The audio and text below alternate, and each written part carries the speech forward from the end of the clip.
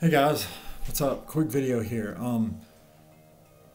I was thinking about it. I got a comment from Danny Griffin on my channel, and I had watched the Jocko documentary, and seeing this comment about the great playing of Jocko, the compositions he had, and really, what I realized is that it's not that Jocko is the most overrated; it's that Zawinul is the most underrated musician of all time. I mean, literally, name me a musician in the past century that's more underrated than Joe. I mean, just the sheer different types of music he came out with. I mean, the quality all the way through. You've got the rise and fall of the third stream, which I haven't even talked about on the channel. It's sort of a combination of classical and jazz. You've got, obviously the weather report stuff, the later syndicate stuff.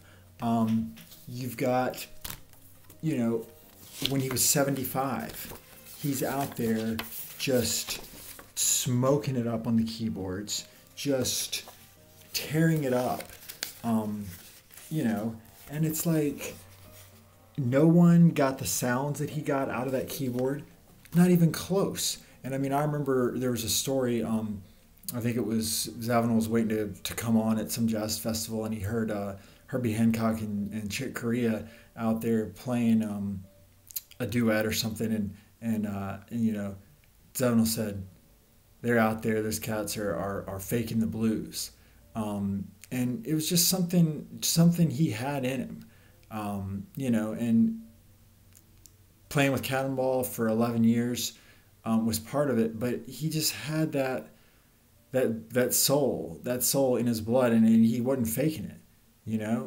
Whether it came from the Austrian folk music, whether it came from the gypsy blood.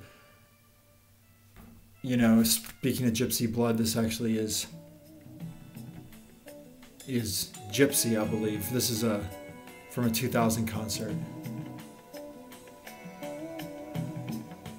But anyway, I mean, is there any other musician with the type of quality? I mean, as I said, improvised. He could have been a classical musician.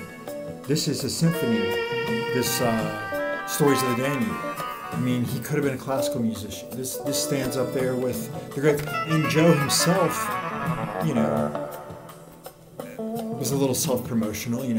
Weather Report's the greatest band on the planet and all that. But you look at it, and I mean, he has won a Grammy. I'll have to check the date on that. I think it was after he passed. But I mean, how many people really know his music? I mean, part of it maybe is a decline of jazz popularity. But to me, there'll never be another Zawinul. I mean, it's like, how do you top it? I would think that he would at least be a household name on the level of a Paul Simon I'm not expecting him to be top 40, which he is in some Eastern European countries, strangely enough. Or I know the Japanese really appreciate him, but it's a mystery to me how he slipped under the radar to the point that he has. And anyway, just wanted to bring that out, and next time do a review of Sing the Body Electric.